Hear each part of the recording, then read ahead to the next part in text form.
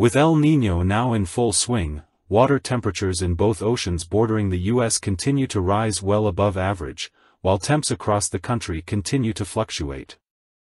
This video will go in depth on how an El Niño typically affects the lower 48 and what you should expect this coming winter. During your average El Niño winter, the northern states tend to stay warmer and dry due to the polar jet stream staying far north. But cold air can still occasionally pour south into the states. The subtropical or Pacific jet stream is very active but suppressed far south, bringing cool and wet conditions across much of the southern U.S. Areas just north of this jet stream will have the highest chances of seeing above-average snowfall this season, with a favorable storm track allowing storms to slide off the east coast or ride the coastline, bringing major snowfall to vast areas of the east. Taking a glance at the pressure patterns shows that an El Niño would typically feature a deep closed low pressure off the coast of the western U.S. and a large blocking high pressure over Canada or Greenland. This would allow a negative North Atlantic oscillation pattern, or NAO, to develop, leading to cold, snowy conditions across much of the eastern U.S. In a pattern such as the one depicted here, a large high pressure over Canada or Greenland would pour cold air into the east, while warm and dry conditions would prevail in the northwest and midwest. The average storm track would also allow for large, moisture-filled storms to ride close enough to the cold air and allow for major snowstorms across the east while also bringing major rain and snow to the southwest. An ideal pressure pattern for this scenario would allow deep cold air to settle across the eastern half of the country. In the event of a negative NAO and an El Niño, much of the U.S. may stay at average or below average temperatures.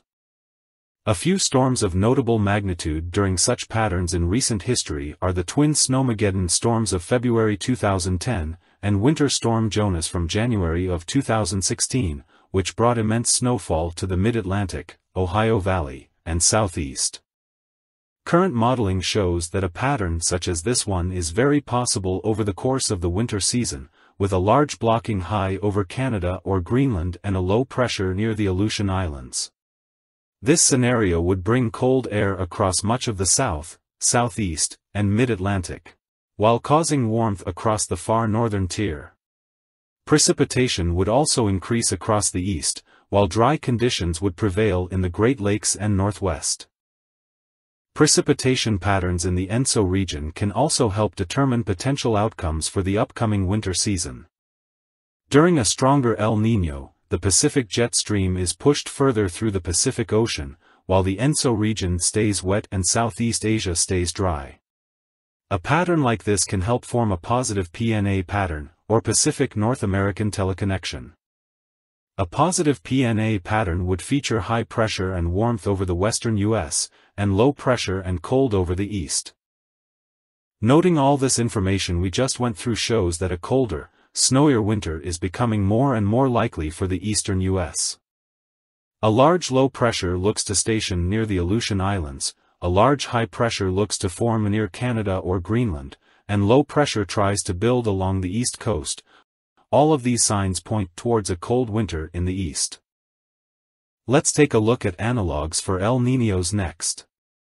During an El Niño event, cooler than average air tends to build across much of the east and south at a high frequency of occurrence, while some warmth builds in the northwest.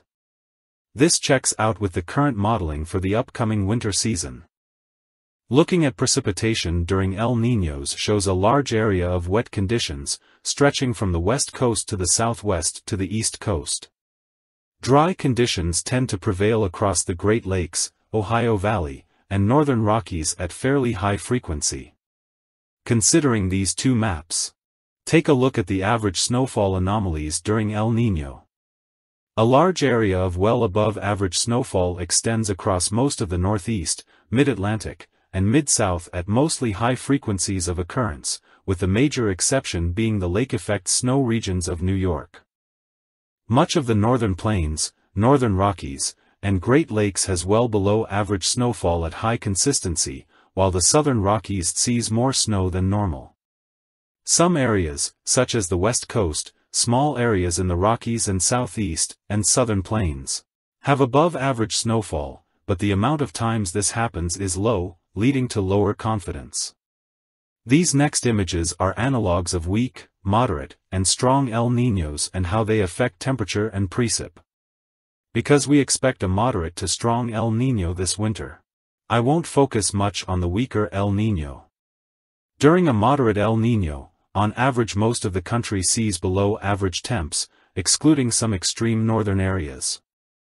Precip is heightened across the southeast, northern plains, and southwest. During a strong El Niño, however, most of the northern tier sees temps well above average, while the south stays cool. Much of the country is wetter than average, excluding the Great Lakes and northern plains.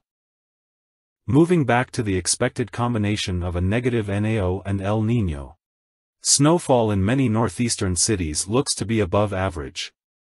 Notable examples include Washington, D.C., Burlington, Vermont, and Buffalo, New York. The Northeast and Mid-Atlantic will be affected more heavily by a negative NAO than other areas of the country, due to proximity to the Atlantic Ocean. This can be seen when looking at southern cities' snowfall over the winter. The further south and west you go, away from the ocean, the lesser the effects a negative NAO would have. This can be seen in cities such as Amarillo and Dallas in Texas. Cities closer to the Atlantic Ocean have higher snowfall than average during a negative NAO and El Niño. This can be seen in Raleigh, North Carolina, and Roanoke, Virginia. With all of this information in mind, here are my preliminary predictions for the upcoming winter of 2023 to 2024. Precipitation-wise, much of the southern tier and east coast looks to stay wet, while the northern Rockies and Great Lakes regions stay drier than average. In my next predictions, I may extend this above-average precipitation area to include more of the west coast. The south looks to have a colder winter than average, especially so in the far southwest and southeast. The northern tier seems to be warmer than normal, with much of the central areas having equal chances of cold or warmth. Lastly are the chances any area has to see above-average snowfall this winter.